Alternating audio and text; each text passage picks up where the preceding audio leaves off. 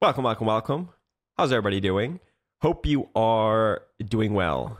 My name is Andrew Kuhn with Focused Compounding, on air live with Geoff Gannon. Geoff, how's it going today? It's going very well, Andrew. How's it going with you?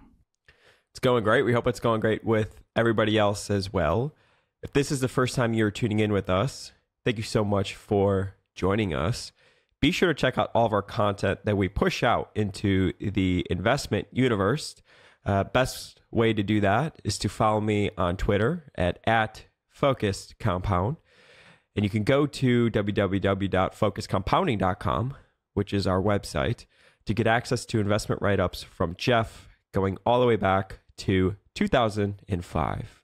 Our new podcast schedule is to be in the air on Mondays and Wednesdays, and in print on Fridays.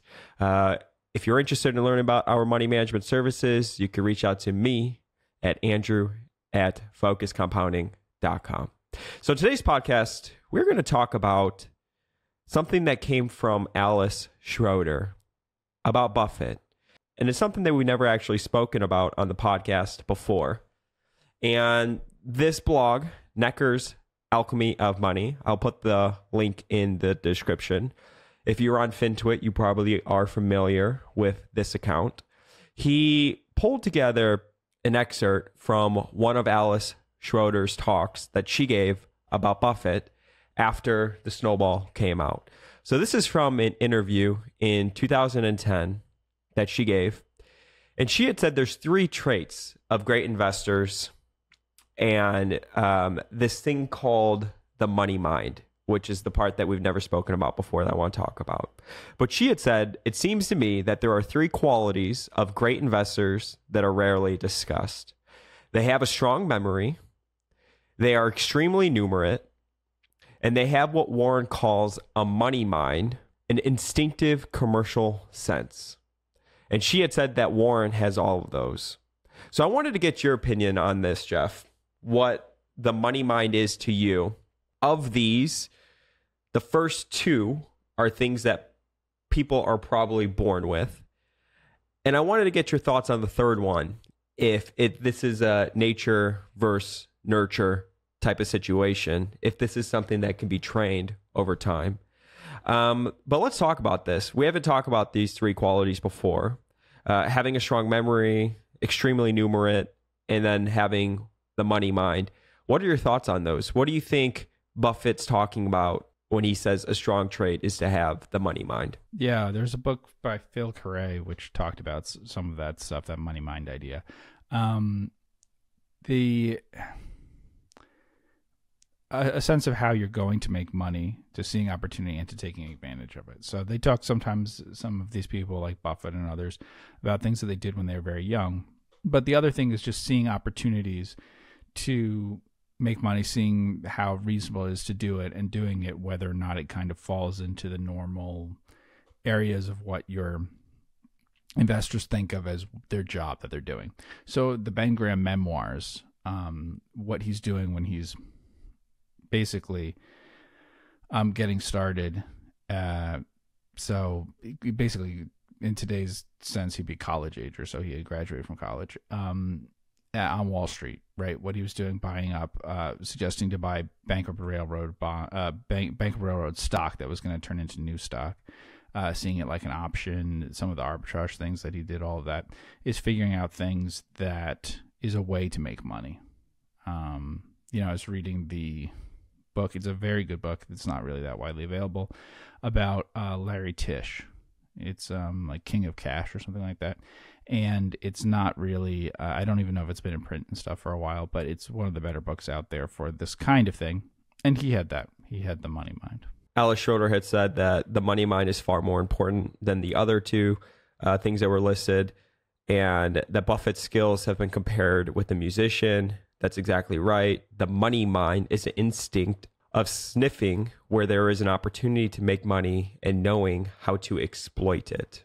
So I think what she means by that is, as he's reading through a bunch of different information, periodicals, newspapers, annual reports, connecting the dots between what he's reading, perhaps from like a pattern recognition standpoint, to finding opportunity. Would you say that's correct? Yeah, I don't know if it's a pattern recognition thing or not. You know, you'd mentioned are you born with it or is it something you learn?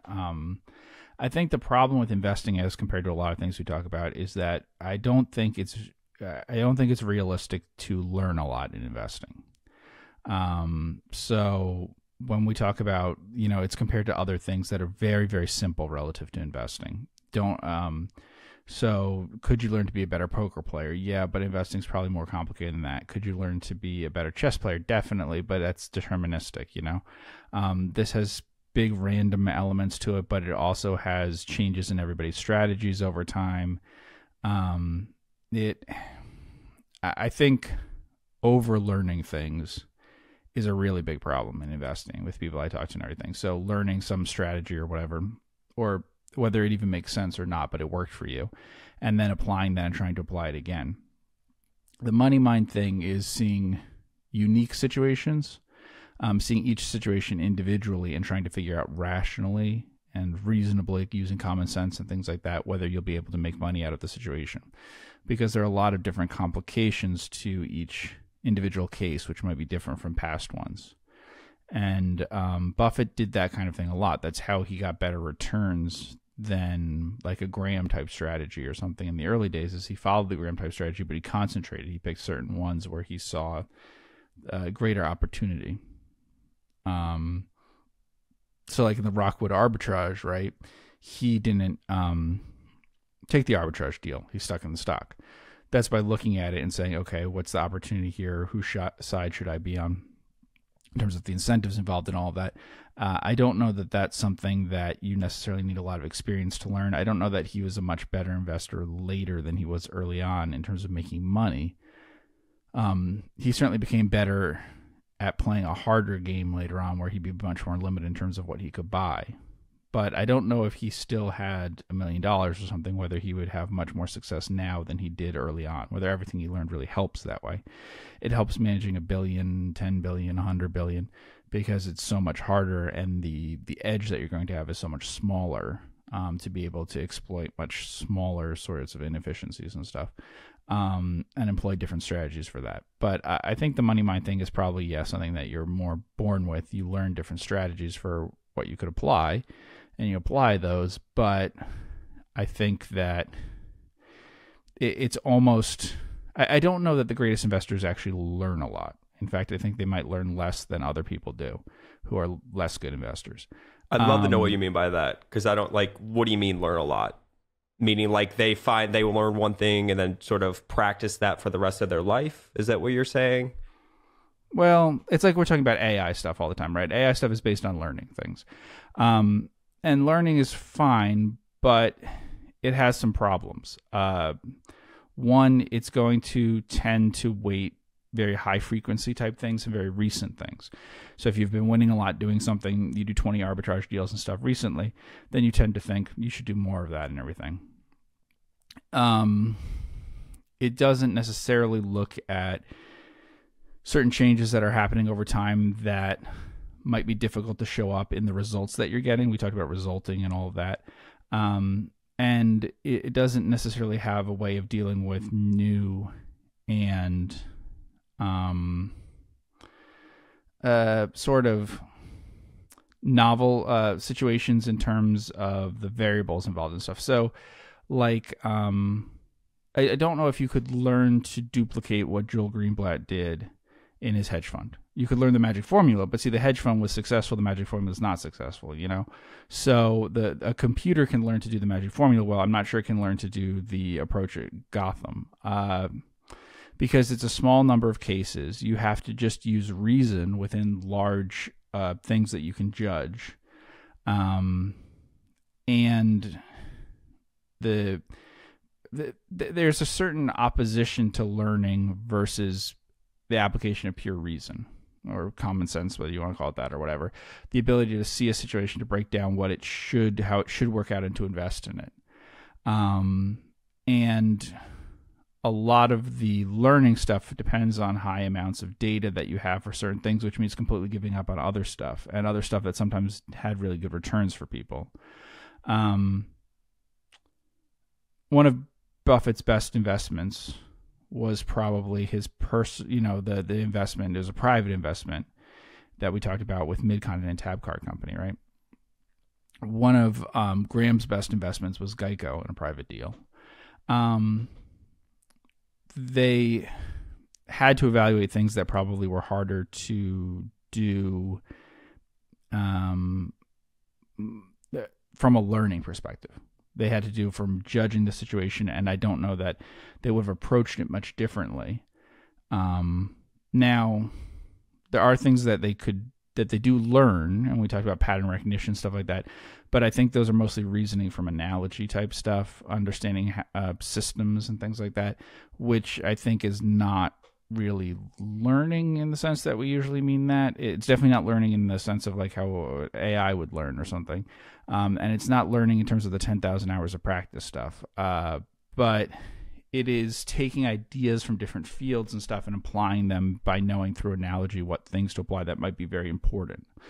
Checking through a lot of different things. It's more like Munger's, that there's certain models that do very heavy lifting. It's important to quickly check through a lot of different things that might have a big impact, to notice them, to understand what that's like in different fields, and then to quickly apply that so as not to commit to things probably, and fall for certain biases and things that would happen that way. But basically not to commit to an incorrect assumption early on. Like, one thing that's worrying about the learning thing, right, is there's sort of two ways of doing it. That everyone talks about the system 1, system 2 stuff. But I think what doesn't get talked about enough that way is very detailed step-by-step logical approach is something that in the behavioral finance stuff is kind of talked about as if that's what you want to be, and that if you're not doing that, you're not rational. However, the greatest danger of making really incorrect beliefs about the world and stuff is the step-by-step process. Step-by-step is very, very dangerous for step-by-step logical approach. Like a mathematical approach of this is that, so this is true here, then I'm going to take the result from that, put it on the next line and do this, almost like you're doing a geometric proof kind of thing, okay? Like pure logic stuff. That's very dangerous because if you make incorrect assumptions early on, that's going to cascade down through everything that you do and lead you to paradoxical and just totally wrong sorts of conclusions. We can see that if you have a lot of experience in different things and a lot of common sense and a lot of ways to look at it from different angles. But the money mind thing has to do with like a flexibility of thought, and an independence of thought too. It requires you to be pretty independent thinking because otherwise other people would have spotted this, right? You're going to pick up the $20 bill on the ground when other people didn't. And two, you have to be pretty flexible because of the ways that it's other people's mistakes or different situations. It's not going to keep showing up the same way. So you have to look at it a different way. And I think that both of those are somewhat contrary to learning. Learning is usually a fairly inflexible type process, and it's definitely not an independent thinking type process. Learning is more conforming type thinking. So I think that's one. And then that's where we get into the humble, arrogant type stuff that people talk about. They talk about how important it is to be humble as an investor and everything, and then they realize, oh, wait, the greatest investors ever are extremely arrogant about their approaches and stuff. So that's part of the problem. That humility stuff maybe doesn't work that well. Why not? It, again, maybe is more connected to the learning type stuff. That's a bit of an issue. So I think it is a willingness to try to find angles, if we want to call it that way, to look at it and say, what angle can I find to make money out of this deal or something, or this whatever situation, to read into anything, read in the newspaper and say, okay, how can I make money off of this? And different investors might find different ways to do it, but they are looking at an angle of how do I make money off of it? And I don't think it's an accident, like a lot of the very good investors that we have later on were involved in like arbitrage and special situations and stuff early in their career, because it's something that is sort of thought of as the opposite of the value investing stuff. But many, many of the ones that we talk about had a lot of training in that stuff, which is definitely the money mind approach. So is there anything that anybody can do to train this money mind approach? Is it something that you can consistently work on and work to improve? Or what are your thoughts on that? I don't know.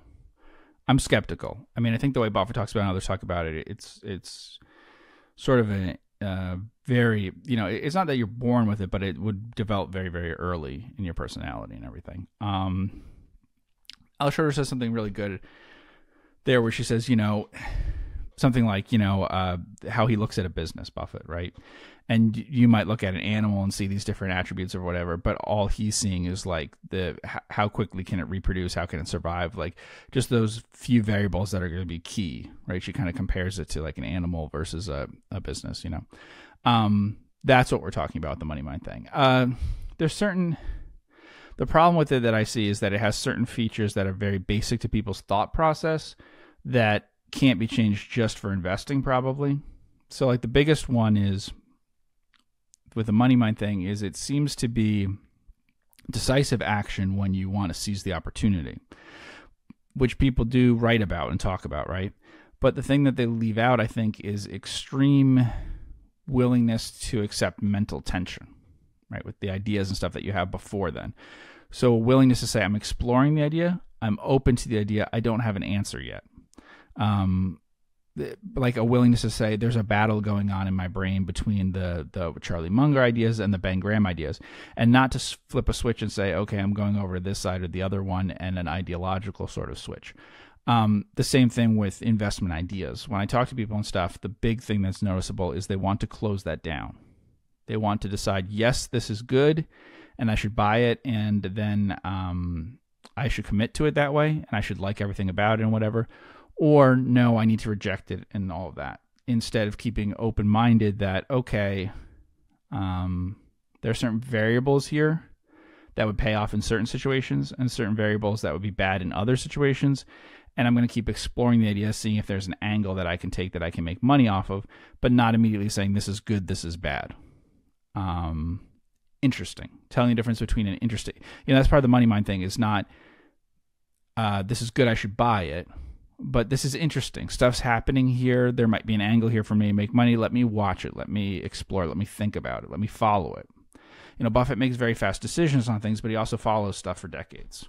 And then he only pounces in certain situations. He didn't own Geico for like 20 years. And he didn't own it even when it was dropping for a few years there. He never nibbled on it. So, but obviously you follow those sorts of things. So looking for that kind of opportunity and then to seize it. Yeah, it's this idea of like insatiable curiosity, right? Which I do think is more of a nature versus nurture thing. To be curious and to follow, and to your point, you're not even taking action. You're just following it because you're curious for 20 years. And then all of a sudden, you have 20 years of data or, backlog or whatever in your brain that you're finally able to act on. I don't know if that's something that people can be taught. I would think that's probably something that's a little bit more nature. You're born with it. Yeah. And so for each person, there's probably ways in which they can look at their personality and they can adjust parts of it over to work better. Buffett certainly adjusted parts. Other people have adjusted parts.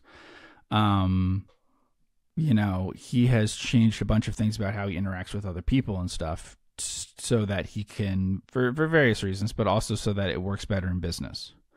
So finding out different ways to do that early on was probably helpful. Finding different ways to read people and to understand their motives and stuff early on, looking at these things. So for him, it was more in that side of things, teaching him that part of it, right, compared to other people. But for someone else, it might be learning different things that we're talking about following a stock without buying it or something. There's some people, Peter Lynch, I think I read a book, Joel Tillinghast, they like to own bits of a stock and say that then they can follow it better, and you don't really know a stock until you own it and everything. Other people don't. They just follow it, and they know it very well, but they don't own it, never have owned it. There's even... I can even think about from the Buffett biography and stuff, situations where he mentioned kind of a money-making opportunity or an angle to someone even when he didn't act on it. There was one where he was talking about Rupert Murdoch, which made it clear that he was following the News Corp companies, even though he wasn't acting on it, and that they were going to list in the United States, and they were doing all this, and how much it cost to take control of the company and what share things there were and stuff. And he wasn't doing that himself, but he was watching and looking at those angles and stuff. So obviously he reads proxies and things like that with an active eye towards what does this mean and what's going on, beyond what you would just get from an article or something like that. Mm-hmm. How do you think Buffett and Munger's money mind stack up to each other? Are they very similar? Are they different? I think it's similar. Munger and Buffett have different personalities in some ways, but I mean, the money mind aspect I think is pretty similar. They do have different attitudes towards risk, definitely, and they have different attitudes towards narrow versus broad sorts of interests, right? Buffett prefers much more, and they have different things when it comes to some of the personality dealing with people things that we talked about. But so Munger's more likely to speak his mind about certain things than Buffett is, to be more confrontational that way. Buffett is more risk averse in some ways than Munger, and then I'd say that Buffett is much more focused on making money. But Munger for a period of a few decades was like Buffett, and he was very interested in getting rich and stuff, at least as much as Buffett was, and maybe doing it faster. When you talk about Buffett has changed certain things about how he operates throughout his life, I mean, are you referring to maybe not speaking with management or having other people do jobs for him or asking questions? What did you mean by that? Yeah, well, I mean, he took the Dale Carnegie course. He learned certain things about how to interact with people that was very different from what he sounds like when he's younger. He stopped talking about political things like, 10, 15 years ago. There's different things that he learned from that about public perceptions and about, his experience liquidating a company and everything. So there's some stuff on that changed him, I would say. Yeah, because he had such a bad experience with some things, sure. What are some ideas of the money mind in your own life? And, something that maybe was early on, if you had to look back and connect the dots, is there anything in particular that stands out to you? I mean, I was always looking at things about, opportunities to make money. I don't know if this is the right thought exactly, but entrepreneurial things, the same sort of things that Buffett talks about and stuff early on.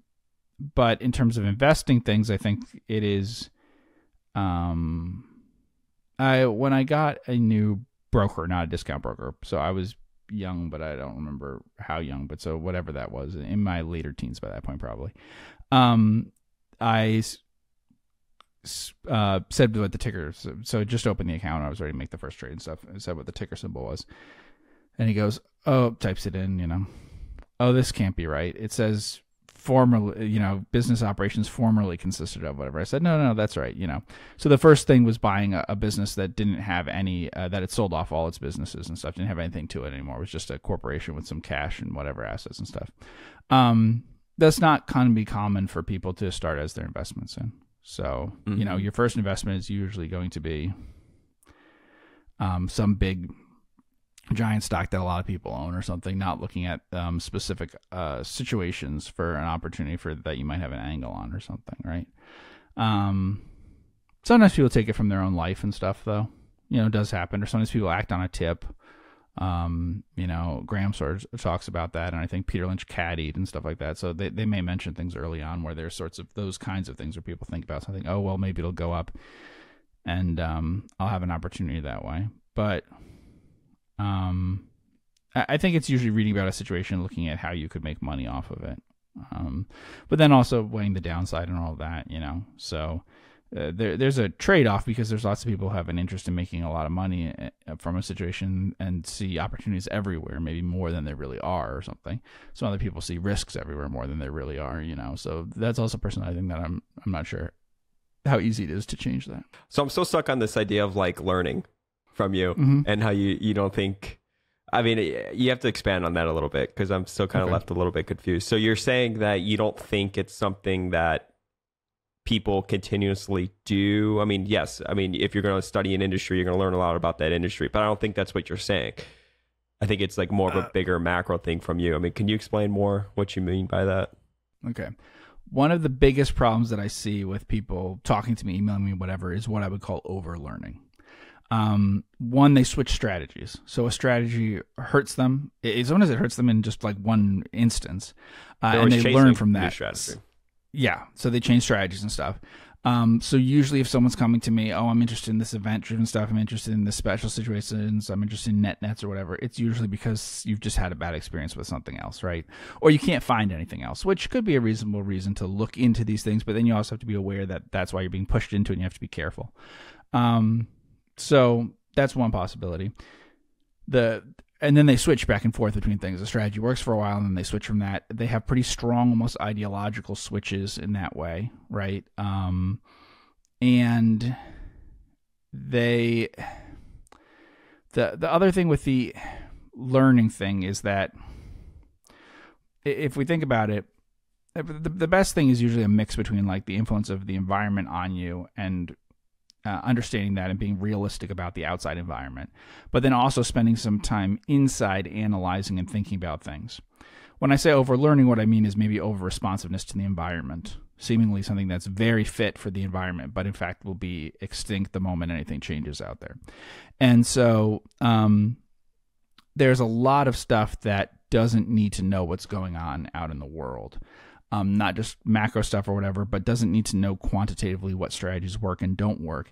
It just needs to know I'm looking at something and it makes sense and I'm going to do it.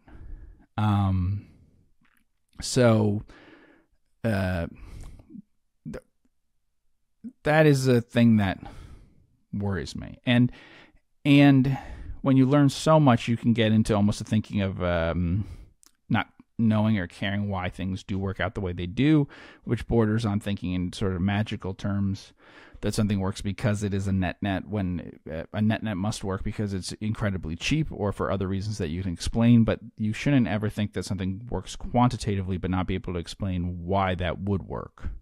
Mm-hmm. Right? Like logically why it makes sense that it does work out. Right. So price to anything, whether we're talking EV to EBITDA, price to book, price to sales price, whatever, might just work because of low price. That could be a very big component of it. And so low price works, and low price works because X, Y, and Z. That's fairly simple to understand. But why do you believe that sales would work more than some other measure? Why do you believe book would work, or current assets or whatever? There could be other reasons why you think it would work, but then there'll be exceptions to that. And you can just buy and assume, okay, I'll get the base rate for everything and it'll be fine. But that worries me. So even in some of the things like, when I read the Tillinghast book, right, he's pretty relaxed about, I didn't detect frauds, that's fine, there's not that common and stuff. He was investing in a very big fund, mostly in the United States, didn't take huge positions in individual stocks usually for that reason, so it wasn't a huge deal. But I mean, and like things like Enron and Valiant and stuff were just complicated, so he kind of avoided them for those reasons, but not really taking the attitude that you should be able to differentiate between some things that would likely be frauds and not, just on a common sense sort of basis looking at them. Whereas when he tells a story about Sino-Forest or something, there's strong signs of fraud and stuff right away in terms of the story that he's telling. So I think that having an approach that would, a common sense type approach, not if we don't think of this as a very advanced thing that there's been all this research papers on and there's quantitative stuff on, and we read all these textbooks and things about it and think about all the time about what works and what doesn't. If we get away from that, one of the things would be don't buy a fraud. That would be pretty common sense, whether there was no stock market and you were just buying things at home, in your local town. Don't fall for a fraud. But that's kind of overlooked as a thing now. Now it's fine that you could do that, and it's the fault of the fraudsters and stuff if that happens. You have no responsibility for it. And so that's kind of giving up something that's common sense that you could apply because you kind of get overly thinking about those things. I think you mentioned, was it Whitney Tilson who said he got involved in all of this stuff. He hung out with some people who were running hedge funds and things that did different things, and he certainly got away from just doing long only value type stuff into doing lots of more exotic things. And they were making money too, so that's hard from like a psychological perspective. If you're best buds with Bill Ackman and he's making billions of dollars doing, credit default swaps and all these different securities that are very complicated and are different from what you launch your fund to do, which is bottom up value investing, it could get challenging. And I think actually, I'm not putting words in his mouth. He literally did say that he feels like he almost got too smart. He started focusing on all these other things outside of that. So I wonder if one way to really distill it down is just, it's back to that idea of focus. You're focusing on something that logically makes sense, and you focus in that lane forever and sort of let all these other crazy things that happen, all these different interesting securities or whatever that generate tons of clicks and news and whatever, kind of let them do their thing while you focus on doing your thing. Right. So like, I think Michael Burry could probably do that, but I don't know that Michael Burry has a money mind. I would kind of say probably not. Because he reminds me of like a global, what would they call global micro investor, just very top down, and then go in and find these different ways to exploit whatever he's thinking. Yeah. And so some things are like a difference between having an opinion, having analyzed something, having a strong view on it, having a belief about something, and acting on that as if it's going to happen or not, is very different from a money mind in terms of just, I can make money somehow. One thing about the money mind thing is I can make money somehow even if I don't have to be very smart, or even if I don't have to be very right. A lot of people, are very interested in being very smart and being very right, even if it doesn't make them a lot of money. And someone with a money mind is okay with not really being that smart or right, but somehow they made money off the deal, which can be, I don't know how it will work out, but it's cheap and something will happen.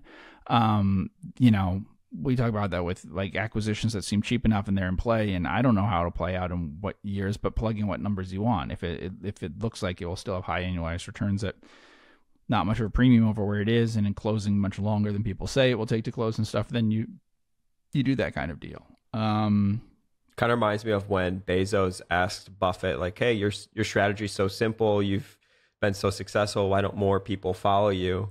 And Buffett had said, because they don't want to get rich slowly. It's not exciting. Yeah.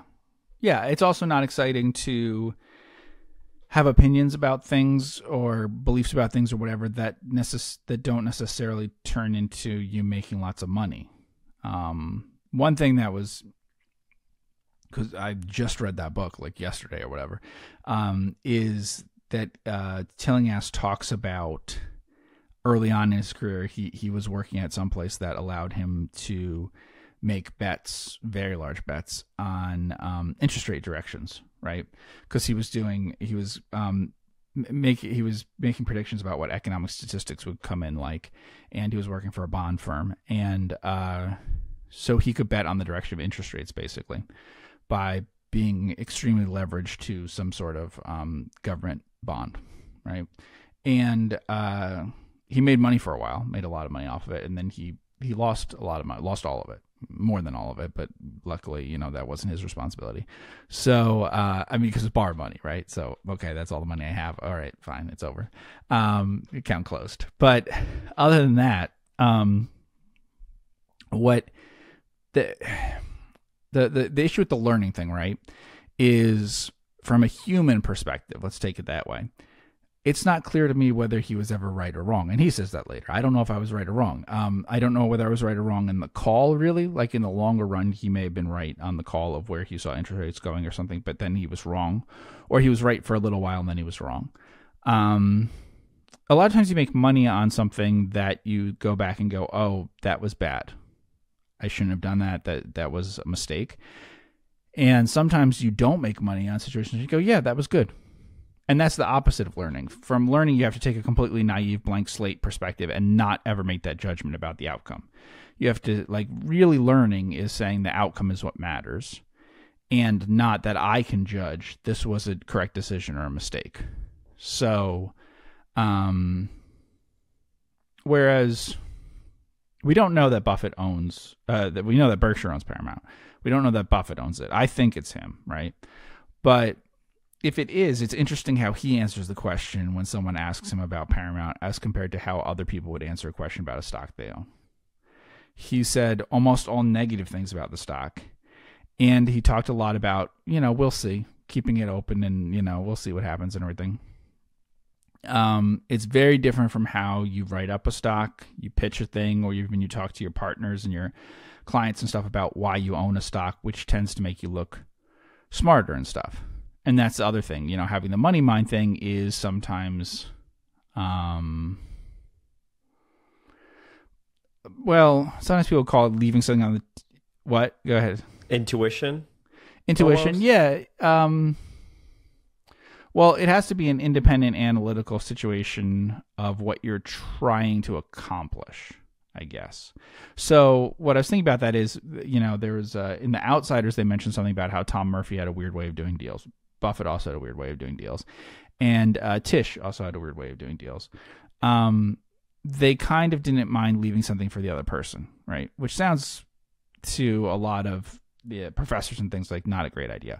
But there are reasons why you would do that. One thing is early on in a negotiation, you might want to figure out if the other person wants to look smart, or especially if they want to think they're getting the better of you, right? So if they do, or to like save face or something like that, because if they'd want things like that, then you, if you have a money mind, right, you say, okay, I want to make sure that I structure things so that it makes you look really smart, makes you save face, makes you do whatever, and you can go to people and do whatever things are important to you in exchange for money.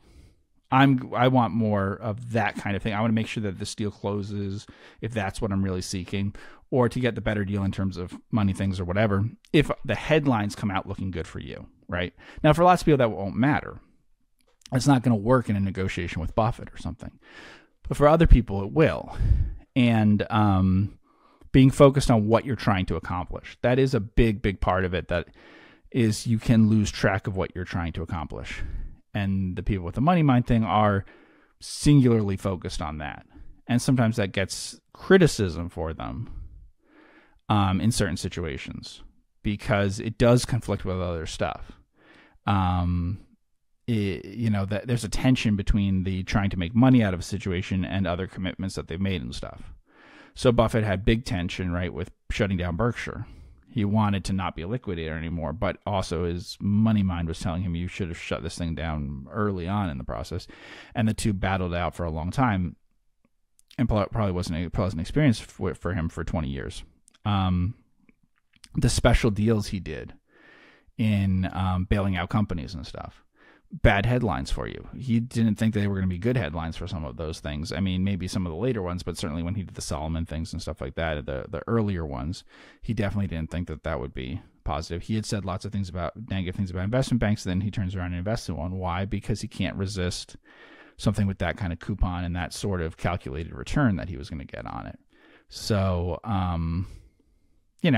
he'll say lots of things about the importance of investing in great businesses and paying a fair price for a wonderful business or whatever. But then how often does he really do that? He goes to Japan and buys a bunch of the trading companies and stuff. He buys oil. So that's the tension that you get from the money mind. Speculated in currencies, basically, right? He just bought outright some currencies for a little while. Silver, right? So you have a thing where you say certain things in public, right? But if you don't have that money mind, then that's fine. You say those and you can act consistently with that. But if you do have the money mind thing, then it's going to bother you that you're leaving money on the table, that you're not taking advantage of situations that are there, because that calculation is being done all the time. So, and that's also the thing with the DCF and stuff that we talk about. I think, she talked about having a strong memory and being extremely numerate. These people generally have a strong sense of the time value of money and alternatives that they have, opportunity costs, right? So there's a lot with that. So there are ways to quickly estimate things that would be similar to doing a DCF. They wouldn't have to do them. And they could use kind of opportunity costs and think quickly, well, I want to have a guaranteed return that's higher than I could get in bonds or whatever over a period of 5 or 10 years or whatever the thing is, as you change the terms of the deal, And if you're used to dealing with those kinds of numbers and stuff, would be able to do that. It's not really the ability. They have the ability to do quick mental math, but it's not so much the ability to do the mental math as the ability to quickly turn statements about things, observations about the world or something into arithmetic really fast, and just to calculate and go, okay. Because a lot of people won't do that. That's why, I always recommend to people to have a calculator next to them, because for most people, if they don't have a calculator, they won't do a calculation. If they won't do it exactly, especially people who have been trained with Excel and everything. So, if I said okay, one company has 10 years of reserves and then it'll expire and there'll be nothing left to the business, and another has infinite reserves, right? And they have these kinds of yields or whatever, what's the difference? Right? It isn't impossible to do those kinds of calculations yourself or to know rules about those kinds of things. And it's important if someone suddenly switches the terms on you to be like, okay, well, we'll give you 10 years of payments from this thing, or we'll give you something that's a perpetual on this, whatever stuff, if you change any of that stuff. So, and there's a lot of the CEOs and the outsiders and stuff fall in that kind of category where they can negotiate a loan without having a calculator and stuff there, and terms can be changed at the last second and stuff. I think it might be the Cap Cities deal or one of those where people said, they got the investment bankers that have figured out the value of the warrants and stuff, and Warren just said what, this is what the warrants are worth, and that was it. So it's not, that kind of thing is, most people are just not going to do it. Whether it's you could say it's an inability to do it, a lack of confidence in doing it, an unwillingness to do it. I don't know what the issue is there with why you wouldn't try to calculate out those things in your head when you're talking about them, instead of either saying, oh, it's too complicated, I don't want to deal with that, or saying I need to work out a model of it, But you need to be able to do those things quickly, because sometimes you'll be offered something where the other person won't realize what they're offering, or the market won't realize what it's offering, and it may take some time for them to figure out what is happening here, like the Rockwood situation or something, right? There's not an exact model that worked out what that should be. There is for arbitrage, and so people could quickly recognize the arbitrage and do that. But there isn't for, should I do the arbitrage or should I stick in the situation? So you want to be able to quickly do calculations in your head about that. Cool. Well, I want to thank everybody so much for tuning in with the both of us on the Focus Compounding Podcast. If this is the first time you are joining us, be sure to check out all of our content that we have out on the internet. Speaking about arbitrage situations, if you're interested in being able to follow certain M&A and event-driven and different things going on in the market, you could go to insidearbitrage.com by clicking the link in the description, and you will be able to sign up through our affiliate link, which helps support everything that we do here at Focus Compounding. We're going to do a podcast. The next one you'll listen to is actually going to be on a real-life merger arbitrage situation. So be on the lookout for that. I thank everybody so much for tuning in with the both of us, and we will see you in the next podcast. Take care.